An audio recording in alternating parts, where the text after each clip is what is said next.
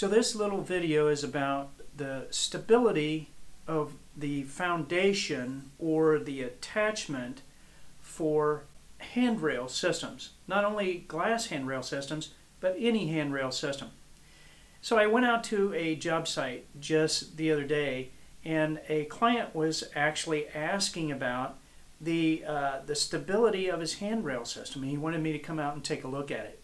And so sure enough, I went out and I took a look at the part that they had installed, and there was a previous part that they were trying to actually mimic, and I took a look at both of them. And so for this new part that they put it on an angle that was actually attached onto the edge of structure, and this angle was a steel angle that was 1/4 inch thick, and it was approximate dimensions of this, maybe a 2 by 2 by 1/4 inch thick angle. And so the railing system had post in it, and so whenever you went up to the top of the post, you would just push it just a little bit, and it would actually move over quite a distance, maybe an inch and a half. And so it really felt like it was very wobbly, and it was a long railing system. And ultimately what it worked out to was, whenever we took a look at the previously installed railing, the previous installed railing was actually mounted onto a 1/2 inch thick structural steel plate. And that plate was then anchored into the concrete or the structure.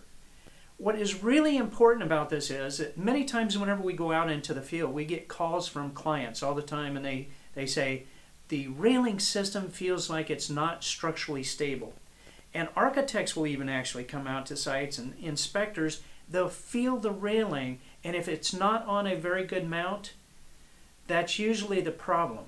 The stiffness of the angle, in this case, whenever I went out to the client, the 1/4 inch angle was actually applying enough load that there was a minute amount of deflection in the base of that angle to where it was creating a very dynamic wobble at the top. So what we found out in calculations is that if this structure is not sufficiently rigid to prevent rotation down here, a 1 degree rotation down here will actually equal 1 inch of wobble on the top of your 42 inch high handrail system. Very, very important that whatever we're attaching into is very rigid and has the appropriate stiffness to resist that little tiny bit of wobble down at the edge so that it feels stiff.